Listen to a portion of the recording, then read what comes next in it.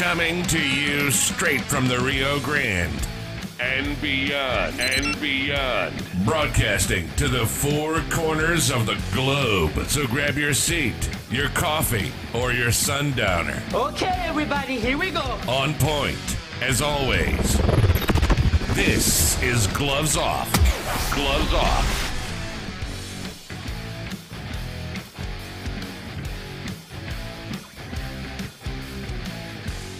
We're back at you in Gloves Off. I'm Paul Buitron. I'm here with a great friend, Warren Johnson from Dallas, and we're just going to touch base on podcasts and just a little bit of everything that's going on in North Texas. How are we doing, Warren? You doing good? Doing great, man. It's good to see you. It's good to see you. It's good to see you, and I love what you're doing. I love the how can I say, the news and the updates on the political spectrum over there from the North Texas side. Mm-hmm. And I think everybody here in Texas, we all need to get together and literally band up behind somebody that's going to move Texas through. I'm into it. Absolutely. Well, let's touch base on, you had a podcast, didn't you? We started out, when I ran for Dallas City Council, and after recovering from that, I wanted to keep that momentum going. So I was able to touch base with some guys that had I have no technical knowledge. I'm a 20th century man trying to get by in the 21st century. So I had to hire some guys to do it. And we did about 6 months worth of weekly shows of about 10 minutes each. And just kind of went out on the internet and YouTube. It's under wildwestwarren.com. You could pick some of the old ones up there. But then COVID hit, and the two guys, they didn't want to do it anymore. They were scared. So we just kind of stopped it.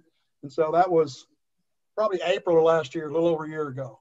So the wife's been encouraging me to crank it back up. So we'll see what happens. I'm gonna tap into your knowledge about doing this to kind of guide me along. For sure, any time, and we'll get it going, because I've seen some of the shows. Some of them were pretty interesting. Yeah. And I remember, in fact, I clicked one on when I was driving with my kids. We were going to Goliad. We are going to show them a little bit of Goliad. Yeah. Talking about Bonnie and Clyde, and a lot of people don't know that Bonnie and Clyde are from Dallas. Yeah. That was one of my, I think, a podcast of mine that you saw. Actually, the reason I made it was because there's a group of people that wanted to have Clyde Barrow's father's gas station, which is on Singleton Avenue in West Dallas, declared have a historical marker put on it. And I was uneasy about it. I'm a big historian. I've had some historical markers designated in certain places. I've done some, that kind of thing. It's kind of a avocation, I guess they call it, or a hobby. A minor did it in college, read about it all the time. That's the kind, I don't read novels, I read historical stuff. So I started researching. I found a lady, a story about the last people there's two cops. The last two cops that Bonnie and Clyde killed was up near Grapevine. They ambushed them. And actually the cops drove up on them. They were sitting on the side of the road. And when Bonnie and Clyde got out, they started firing and killed these two motorcycle officers. And Bonnie actually blew one of their heads off, which was this guy. So I made a little video about that, saying, these Bonnie and Clyde are made out to be heroes, and they're more like celebrities, mainly because of the movie that came out in '67 with Warren Beatty and Faye Dunaway. Sure. And but really, they were punks and thugs, and they were robbing gas stations. I mean, they weren't like going into they were doing nothing brave. They were doing nothing like Dillinger. They weren't going in guns a-blazing and getting hundreds of thousands of dollars out of banks. They were robbing gas stations and getting $20, $30. And these gas stations were owned by, some poor guys in the middle of the Depression. And, 1932, 33, and 34. And that $20 was all that gas station owner had to feed his family. So, like I say in the video, they were robbing from the poor and they were keeping it. So I got to know, my dad was born in Fort Worth, 1924. So Bonnie and Clyde were doing their stuff in North Texas and throughout the Midwest. And, when he's about 8, 9, 10 years old. So he was aware of them. And as I was growing up, he would tell me about it, because I was asking things about the history of Dallas and all these places. he didn't call him Bonnie and Clyde. He called him Clyde and Bonnie. And that's the way most people refer to him. But then the movie comes out and everything changes. But I first became aware of this in 1966. I was living in North Oak Cliff, and I was a Boy Scout. And one of the things, I was 11 years old, and one of the things we had to do was these community service projects. So we found a graveyard nearby. It was a pauper cemetery where the poor people were buried, and it was really overgrown. I mean, it was badly overgrown. You could hardly see any of the gravestones. And so we cleaned it up really well. But we found there was Clyde Barrow headstone, and he's buried next to his brother, Buck Barrow. So, I told my dad, and he said, "Oh, well, yeah, look at here." So anyway, so that's that. Now, of course, they were killed in Louisiana in 1934, and they weren't buried together. Bonnie's buried over in the cemetery, actually not far from where I live now in Turtle Creek, kind of close to Love Field. So they never were buried side by side, as Bonnie said in her poem. So that's that story. So yeah, nobody seems to remember the victims. They killed so many people. I want to say maybe close to 20. If they were doing this stuff nowadays, they'd be considered mass murderers rather than folklorists. But some people they get wrapped up in the celebrity of it. I've seen that cemetery. I was taken at one time. Somebody was trying to start a tour, like Ghost Watchers, and they took a little bus, and we went in that bus, and it was a radio station that started it back in the 90s, and I saw where Clyde was buried, but they never took us to Bonnie's graveside, and they showed us a couple of houses that were apparently haunted near the Turtle Creek area, near trying to say Hall Street, downtown there in Deep Ellum area. Yeah. It was just one of those little tours that you go inside and you run around and go to the different areas. You go see where Kennedy got shot in the library and all that stuff. And, Yeah. It's, I've got a little bit of, I live in a high rise on Turtle Creek. Okay. It was built in the early 60s. And the grand opening was done in January 31st of 1964. All right, so in 2014, we had a 50-year anniversary opening celebration, and I was on the historical committee, and we were going through some old newspaper clippings, and we found one clipping from the Dallas Morning News in the mid-1980s, written by, I think, Kent Biffle, and he was writing about the fact that on the day that he shot Lee Harvey Oswald, Jack Ruby was supposed to move in here at 21 Turtle Creek is the name of the place. He was supposed to move in here. So it's like, so they had when they opened up the building in the late 60s, they had a soft opening, okay, people can move in, but we're not going to have a celebration until then. Yeah. So on the day, so rather than move in, he had to go to jail. So we never got him as a resident. So it's my little touch of history. That's pretty neat. Pretty neat. And it's still there. It's Dallas has a lot of history. Dallas has a lot of great stories like that. There's way too much for people to forget. Yeah, well, you said you owned some restaurants, I believe, in the Irving area, some other property, and probably nearby. And I guess maybe you'd moved away by then. That right over there off Beltline and 183, where that cop got shot by the Texas 7. You know what I'm talking about? I had already left. Well, my school used to be off of Beltline and Confluence, and at one time it was on the same shopping centers as Hooters, and I was always within that Beltline area before you go into Grapevine, before you go into Grand Prairie. Yeah, I know, a little further south. Yeah. So that was in fact his mother, Aubrey Hawkins was the officer's name. His mother lived actually on Turtle Creek too, down the road from us a little bit. And she died about 10 years ago. And she was a fairly young woman when she died. I mean, she's probably about my age. So, were there any relation to Chief Hawkins from Dallas, Police Chief Hawkins? I don't think so. I mean, I don't know. I didn't see any of that.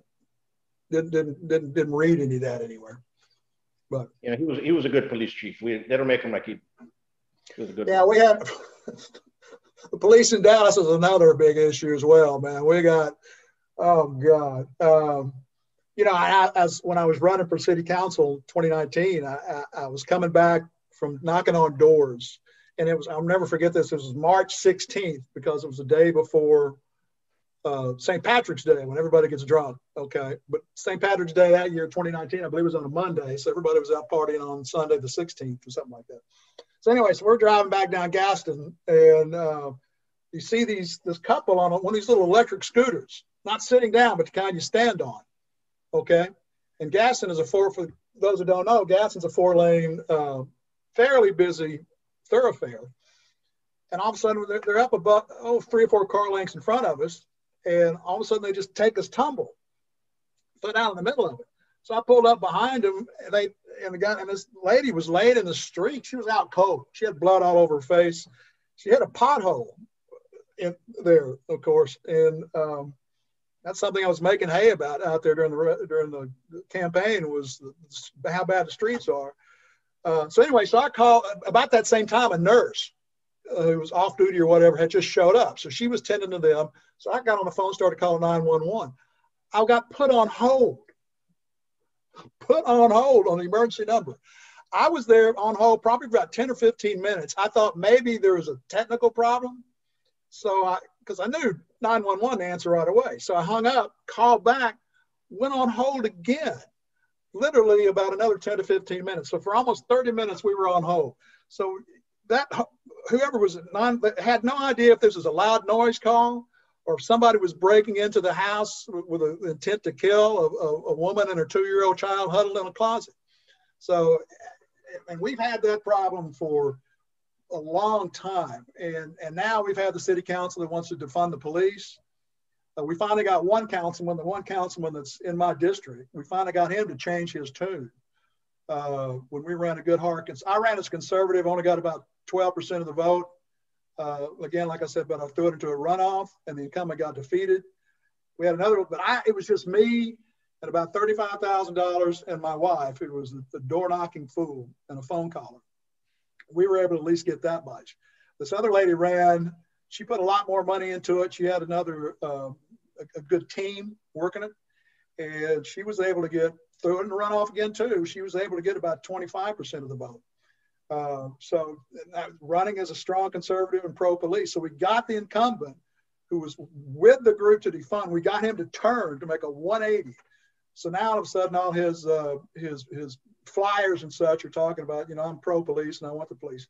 We did have a shooting in our parking lot a couple of days ago, like 1:15 in the morning. And again, we called 911, went on hold again, but we were only on hold about a minute. And to the cops' credit, they got there within about 5 minutes. So we're on the upswing, but we still got a lot. I know some of the cops, and I asked them when was the last good police chief we had here in Dallas. And this one cop said Click was the last one. And I guess he was here about the time you were here. And I think he left about the time you left, about 20 years ago. No, the last one from Dallas was Hawkins, eh? That's one you remember? Mm-hmm. When was that? 96, maybe 97, 96. Click may have been a little bit later. Click may have been early 2000s. Sure, he probably came in afterward. And I was gone in 2000 from Dallas area. And Dallas is a great place, I have great friends over there, and you all are up there. But it can certainly be that way. I mean, it's just that, and Laredo's a beautiful place as well. But what's going on? What is changing the tune a little bit, and I know you're much into politics. We elect individuals out there that are not fulfilling their duties, and they're becoming more self-serving than anything else. And that to me is the problem. Well, and that's what I got involved with this election. Having elections again this year. About 6 weeks ago, we had the general election, and now we're in the middle of the runoffs, which are on Saturday, is the runoffs. And we had a lot of incumbents that are in a runoff. So, if they're not winning outright in the general election, then you can tell a lot of people are unhappy. But anyway, so I've gotten in that mode again. And once the dust settles from this one, we see how it all plays out. I'm going to try to put together another group of people and we're going to kind of be a watchdog outfit. You know, I got a Facebook page called Dallas Watch, and I just try to keep the focus of Dallas on there, watching Dallas politicians, watching crime, that kind of thing. And I want to focus on getting or finding the net worth of an incoming council member when they first start, and then what it looks like when they leave. Because, you know, there's a lot of development going on in Dallas. And so we got the feeling there's a lot of scratch changing hands depending on votes. So, you know, it's like the old adage, follow the money. So I think anybody can do that in any municipality. As you and I spoke earlier, I think it's like you call it, La Cosa. When I write that down? Judicial Cosa Nostra. Judicial Cosa Nostra. That's something that I have right now, and that's what I've been looking at, and I've been seeing this for the last, I would say, maybe 15 years. Yeah. We elect magistrates, we elect judges, both to county court, JPs, district court, right, appellate courts, and then all of a sudden, you show up and there's associate judges, folks that you do not know their political choice, you do not know which way or who they are, and they're basic. When you start paying attention to them, you have some that have been there for 20 years. Yeah. You have some that have been there for 10 years. You have some that, you know, they outlive some of these judges that we actually elect. Mm-hmm. Some of them end up becoming two-term judges, and all of a sudden the associate's still there longer. Now, we have no idea who they are, right? Yep. But what we do have and what we do understand is what I'm seeing, especially in Webb County, is either their families into politics, or they have a family member that was either a past public elected official, or they have some type of political influence, and all of a sudden they're there. But they're the ones that do the dirty work for the elected public officials. You see a case, maybe it's an abortion case, and this is something we'll talk about right now in abortion, is they're actually supposed to let you know, because some of these associate judges are voting on an abortion, and they're actually supposed to let you know by law, and they're not doing that. It's not surprising, I hate to say. Okay, and not surprising, right? So for all those women out there and for all those pro-choicers and everything else, start looking into that. But here's the problem. You have a contested case, or one that can become politically powerful case. Yeah. The public official is going to say, I can't do it. They hand it over to this associate who does whatever the hell he wants. Yeah. He can bypass he can pass the buck. You understand what I'm saying? My hands are clean. I didn't do it. Absolutely. So we need to stop that. You know, if these judges cannot, and their excuse is always, we have too many cases, we need another associate judge. Well, if you can't do it, resign. We'll elect somebody else that can. Yeah, totally agree. Understand what I'm saying? Yeah, totally agree. And most of these associates get paid nearly the same as the one that we just elected. And we have no control, and we, the people, have no control over them. Yeah, and they don't campaign very well. They just put say, hey, I'm an attorney, and I went to this college and this law school, and that's all you get to know. We tried to campaign for a district judge here in Dallas County in 2020, and we called in. There's a little group I put together, and we called her in, and said we want to help you out, want to campaign for you, and we were kind of giving her some thoughts and ideas. But she pretty much said, well, I can't say that. I can't say this. Can't do this. Can't pronounce, how I feel about these certain things. So the judges don't campaign. They just put it out there. And so you get the same old people again and again and again.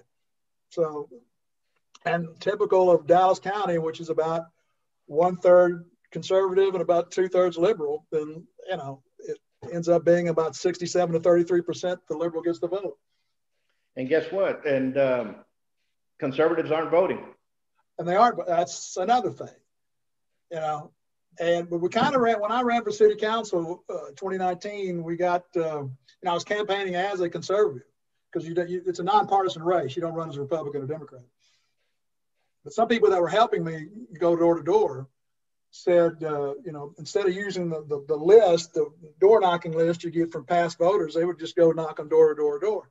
And they're saying the reason we don't vote is because you guys don't run anybody that's conservative. So there's definitely a communication gap there, that the word's not getting out.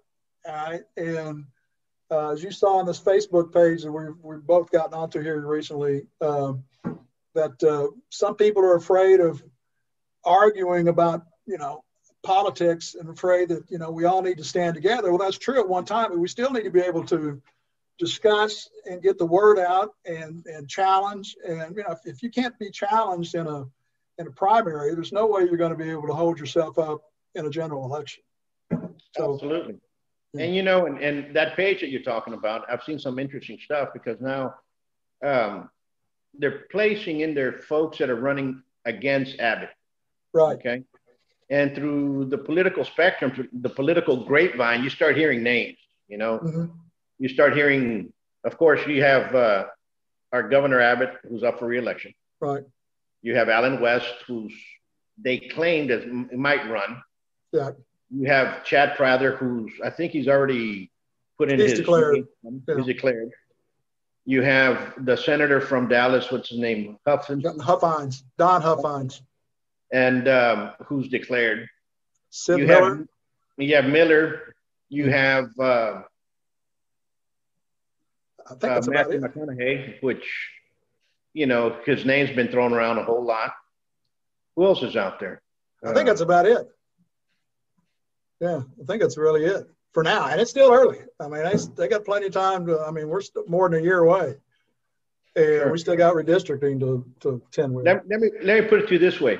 When Trump ran the first time, yeah, I was sitting down, we were talking with a bunch of folks, just talking about politics in general. yeah, And everybody said, "Oh, he's going to run. He's just crazy. He's not going to win." yeah, And I told him I wasn't for Trump then. Okay. Yeah. And I said, you know what?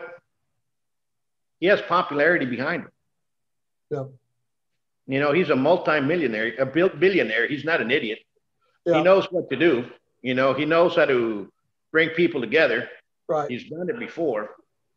I mean, he can negotiate. I said, you know what? He's going to win. Watch him win. He's the one that's going to win. Everybody, oh, you're crazy, so on and so forth, and blah, blah, blah. And guess what happened? He won. He won. Yeah.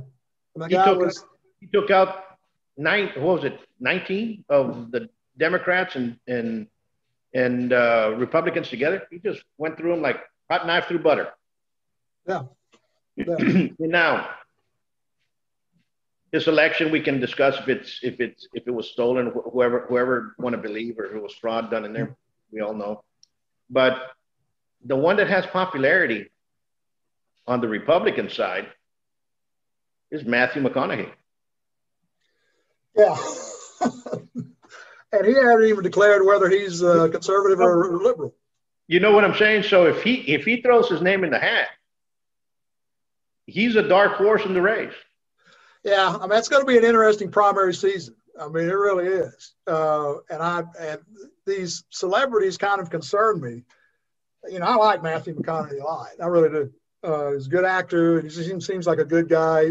I'm a UT grad. He's a big Longhorn fan. So, all that stuff, we're sabbatical. But I don't know. He doesn't have in my opinion, he doesn't have the background or the experience to, well, like you said about Trump, to negotiate. It's great that he's a non-politician coming, which is Trump's strength. He was exactly what the founding fathers envisioned, were citizens coming in to do a little bit of tour duty and then go back to their job. And Trump had built an empire. There's no doubt about it. He built an empire. Some say, well, he inherited daddy's money. He inherited some money, but boy, he built it. All right, so he was his own. Let me tell you something on that. People say, oh, his father gave him 14 million, but he made billions. You know what it takes to take a 14 million and turn into billions? Take savvy and know-how. Yeah. How many people do we know that all of a sudden they scratch something and they become billionaires because they won the lotto, and the next 2 years they're already bankrupt? It was nothing. Exactly. even Hollywood Henderson, the Dallas Cowboy linebacker, won the lottery twice, and he's still broke. You know what I'm saying? So number one, Trump did it, and he was great at it. In my opinion, he was one of the best presidents we've had. And unfortunately, the election was swindled away from him. But you're saying something here. Matthew is not a politician. Yeah. If he can, and here's a lot of people don't understand. By the design, by the Constitution of the state of Texas, agreed upon and passed in 1876, the governor is a very weak position. Among the 50 governors, Texas is like about the 43rd strongest. They're way in the back of the pack. Absolutely. All he does is sign bills. He's got a line item veto. He can do that. But other than that, that's pretty much all he does. The real power belongs with the lieutenant governor. Absolutely. Okay? And that's where, so this focus on Abbott, okay, that's fine. All right. So that means people like Matthew McConaughey and even Chad Prather can probably be a governor and be okay at it, is because the guy doesn't do anything but line certain things out and signs bills. That's what makes him law. The real power is in the lieutenant governor. That's what the focus needs to be on, Patrick. Absolutely. Because I think he needs to go. He does. He rolled over and just turned it all over to Abbott. Abbott just had the stronger personality. I mean, the greatest, I think, lieutenant governor we ever had was a Democrat, and that was Bob Bullitt. From God, he was 25 years ago. I mean, he was great lieutenant governor. He had his problems. I think he had a drinking problem and a marriage problem, but he was a damn good lieutenant governor. Yeah. You know, that's what we need. We need a strong lieutenant governor, and we don't have one right now. We have one that plays politics, and our main concern is actually who are we going to throw against him? Who's going to run up against him? Who's running against him? That's a good point. You know, who's running against him? That's where the power is, because the governor is really just to cut ribbons and to kiss baby butts when they come into there. You know what I'm saying? Pretty much. Yeah. That's it. You know, unless, I just had this thought, unless we can get a governor in there that could tell Patrick to man up and start doing your job. And if Patrick is afraid to pull the trigger, then have a governor to say, hey, this is what I want you to do. Do this, this, and this. That's an option that was just entered my mind. But for right now, I can't think. And usually somebody that becomes lieutenant governor is like a dark horse. They just come out of nowhere. You never knew anything about them. And sometimes you end up with, like we got now. And I think Patrick got in there because he was a little bit of a celebrity. He has that radio voice, and he was a radio commentator. Well, let me tell you something about Patrick. Patrick needs to go. Ken needs to go, and so does Abbott. I'm in full agreement with that.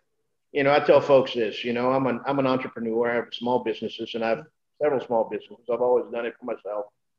And we had a Republican governor that tried to destroy my livelihood, and we had a Democrat mayor that tried to destroy my livelihood during the Wuhan flu. So to me, when the people say you have to vote straight Republican or Democrat, no, we have to vote for the one that's going to be convenient for you at this point.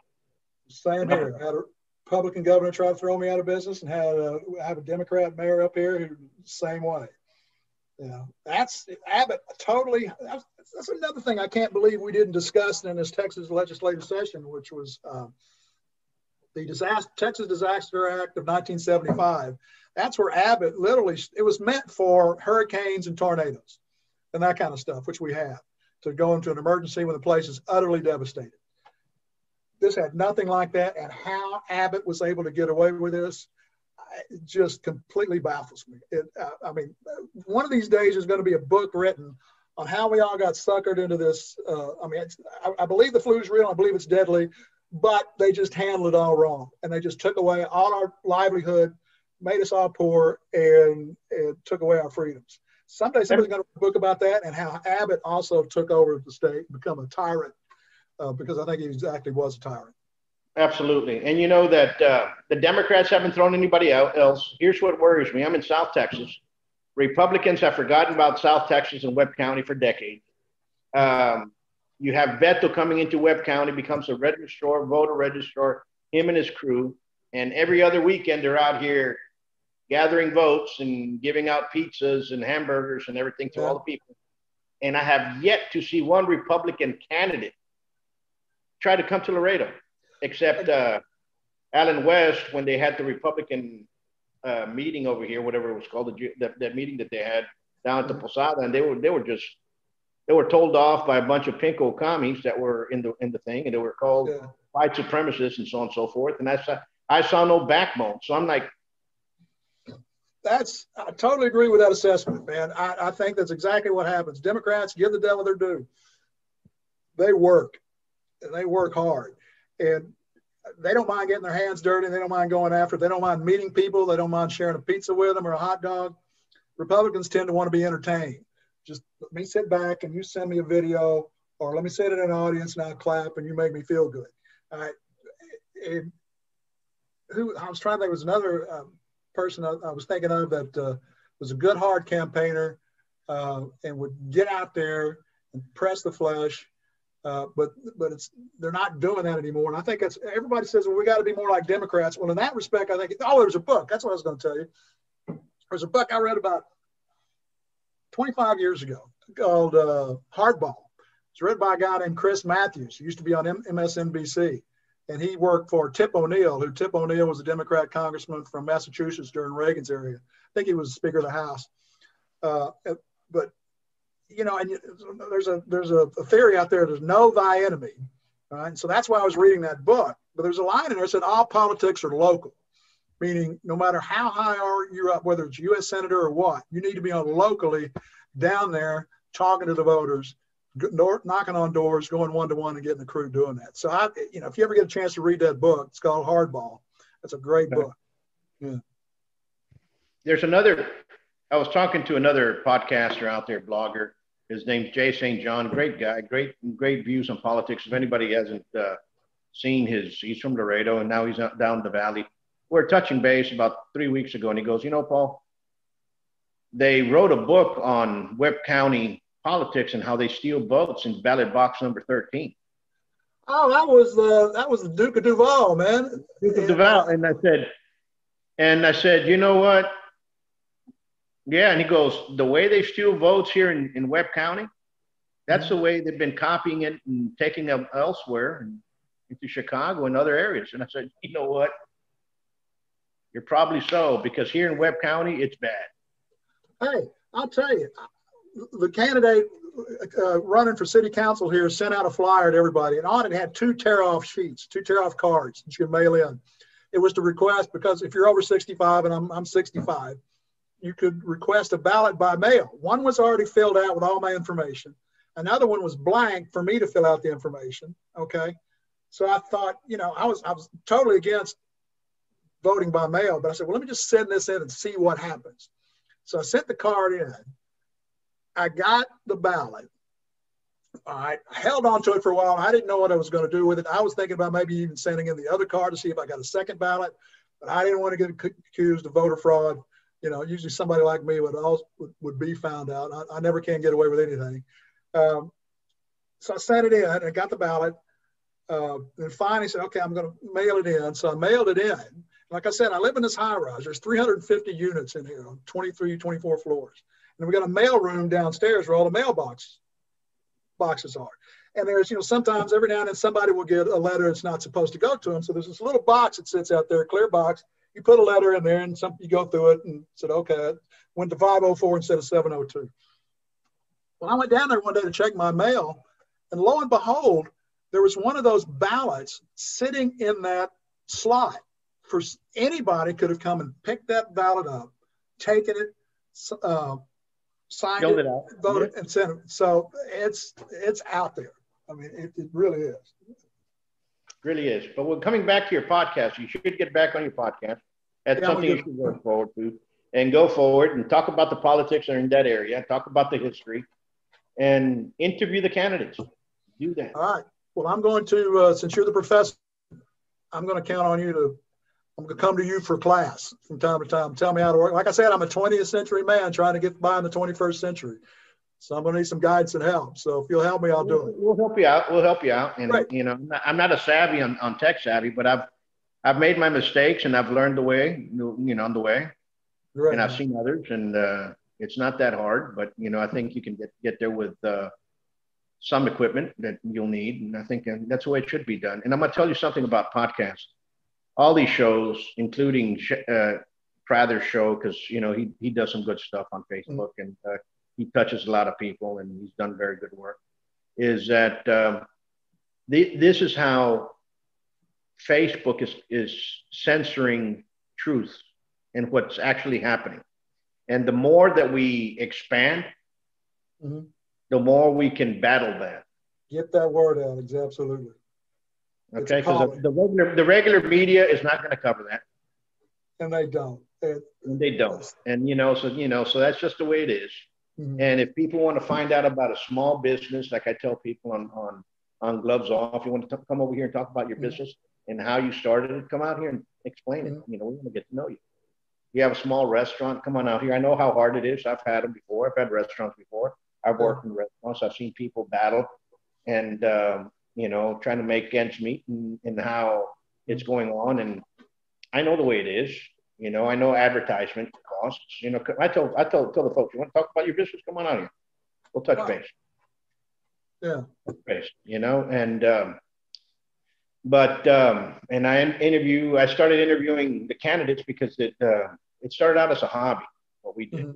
And I started interviewing one. We've had debates, local debates, and we've had from city council to commissioner debates to some judge debates, the mayoral debate. We've had them all. We've held them for 2 elections consecutive. I'm going to do it a little bit different now that it's open. We're going to have it live, and we're actually going to bring in an audience. I already found a place. That'd be great. And we're going to start bringing in there. Kind of have a little, people can buy tickets for it, and I think it's going to be great, But and the reason I did the debate was because the Webb County Democrats had a debate, and it got very violent amongst themselves. Yeah.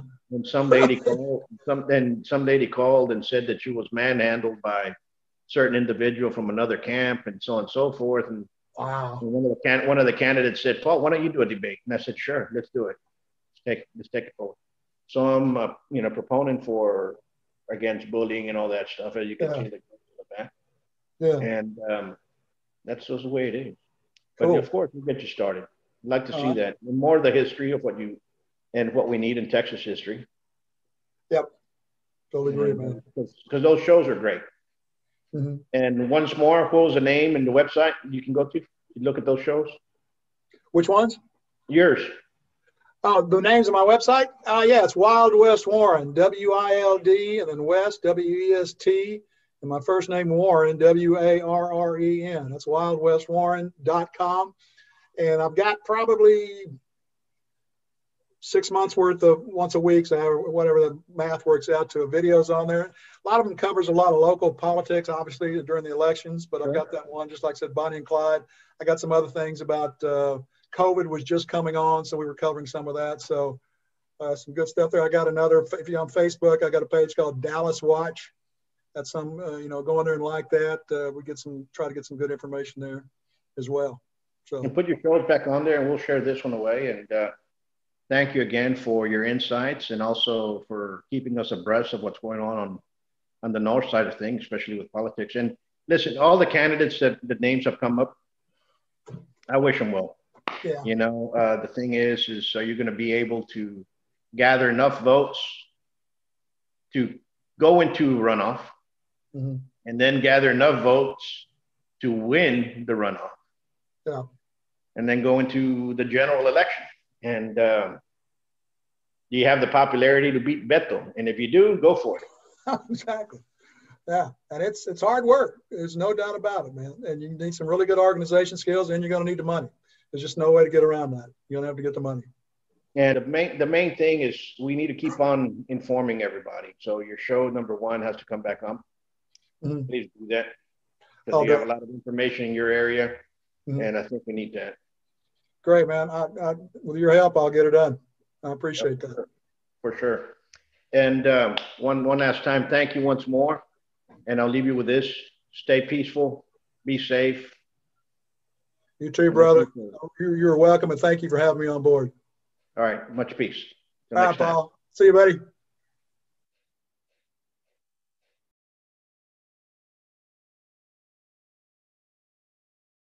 Today, in America, more than 5.5 million men, women, and children train in a martial art regularly. Buitron Academy has been serving Laredo for over 30 years now. Our adult classes are geared for producing the best in you, teaching you street-ready techniques. With the arts of Savate and Kinpo, you'll learn the traditions of these sciences of combat, as passed down professor to student. Bonjour, friends of Professeur Buitrón. The COVID-19 scare is almost over. Be sure to bring the kids back to the professor's training and help them build their bodies, self-respect, self-confidence, and self-defense. The professor is a very competent and amazing man of several talents, aside from being a lovable teddy bear and a funny man. Get back to the studios. This is Sam Booth calling from Phoenix, Arizona. Have a great training. Bye for now. Hello, my name is Manuel Lozano. I've been trained in the martial arts for close to 50 years. I trained in many martial arts from different masters and grandmasters throughout the years, from the 70s all the way to now. I've known Professor Buitrón for about 30 years. He has done the same, trained in many different arts with many masters. He's traveled all over France, studying with surviving Savate grandmasters, did his research. This man not just knows the fighting techniques and the art, but the philosophy, the history and the strategy, and applying this arts combined with all the other arts. So this man is a wealth of knowledge for anyone seeking instruction in real martial arts and street martial arts. This is the school to go to in Laredo, Texas. For those of you who are away from Laredo, this is the guy to look for, okay? He's very well versed in all the fighting styles of the different arts he is trained in, and I would highly recommend the school. Hi, this is Mike Lackery from San Antonio, Texas, home of CMOC and the Wing Chun Boxing Academy. I'm here to tell you about my good friend Paul Buitrón. He is reopening his school in Laredo, Texas. Paul is a wealth of knowledge. I've known him a long time. I highly suggest everybody in that area get with it. Go down there and train. Times are getting tough here. And with this COVID-19, we need to support local business. So I highly suggest go see Paul Buitrón at the Don Zerou Savate Academy in Laredo, Texas. You will not regret it. Be good. Come train at the best-kept secret of Laredo. Give us a call for your free evaluation at 956-401-4868 or check out our website at savate.biz. Follow us on YouTube and Facebook.